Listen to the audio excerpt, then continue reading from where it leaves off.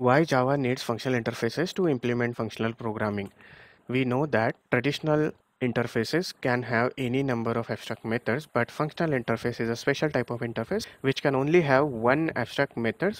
Now consider we have a functional interface which has exactly one abstract method, and consider we have a Lambda implementation of the same interface. Now here you see on the left hand side we have written a functional interface, and on the right hand side we have written a Lambda implementation. So Lambda implementation is nothing but an implementation of a single method.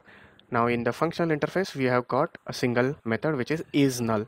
That means the Lambda that we have written is nothing but an implementation of that one method that is present inside a functional interface. So in other words, we can say that Lambda is nothing but an implementation of a single abstract method that is present inside a functional interface. Now what happens if we have two methods in a functional interface? Obviously that is not possible, but the reason why Java didn't allow us to have multiple methods in a functional interface is this.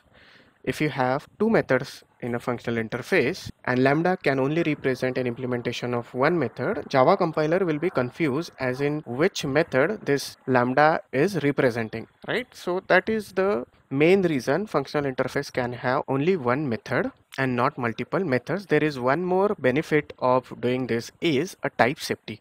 Now you see here our isNull method has a return type of boolean, so you have to be sure that your Lambda also returns boolean.